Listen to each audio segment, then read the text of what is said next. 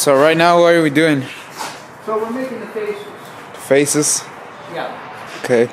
You want to kind of work this stuff into the cement board so it gets a good seal. We get the best side, put that face down. Usually both sides are pretty good. Got 100 here.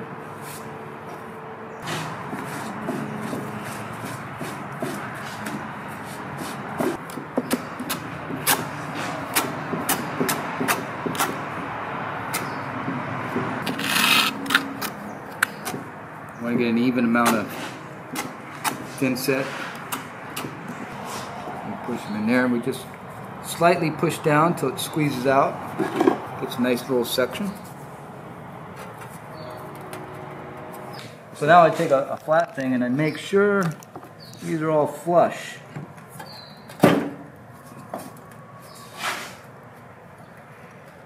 And the last thing we do, we get the spacing.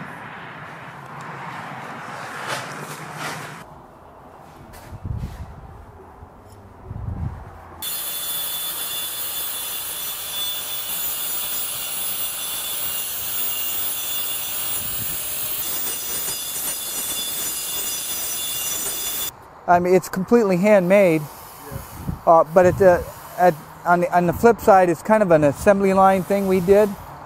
You know, basically to cut costs and also for quality control. We just do one after the other, and there's a system, and everything's been thought out of how we create these things. So you're really getting a handmade thing. You know, it's all made with hands. But it's also got a nice high quality to it, and affordable, sort of.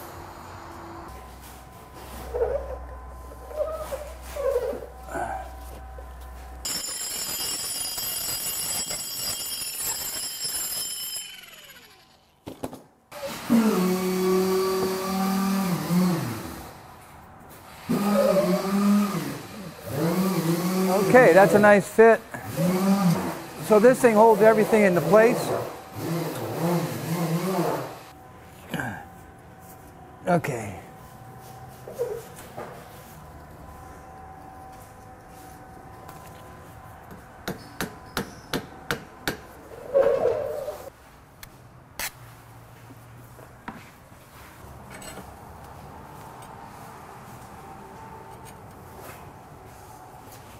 Okay, that's it.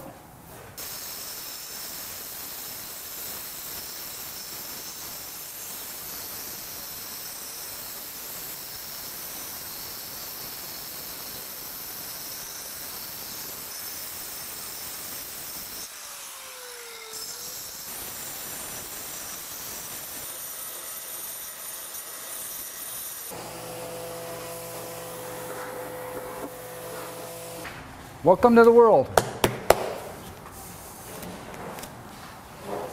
How are we doing, Travis?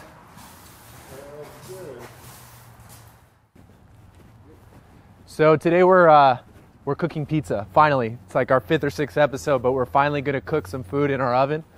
We have a chef from Sacramento who's purchasing one for a catering business he owns. So he just wanted to come in and basically do a test run, see what, heat up times and how the pizzas cook, and just check the oven out in person. So we're here at Kitchen Collective, which is where we do all our cooking demos and stuff. It's a pretty cool spot.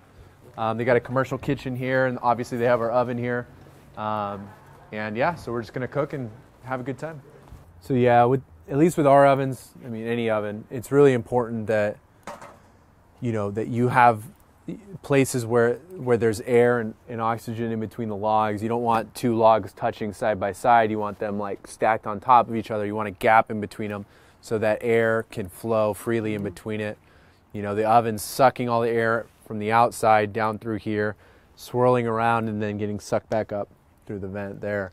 So if we put, see how everything's spread out really well, and there's distance, all those logs can kind of individually combust. Yeah, we're close.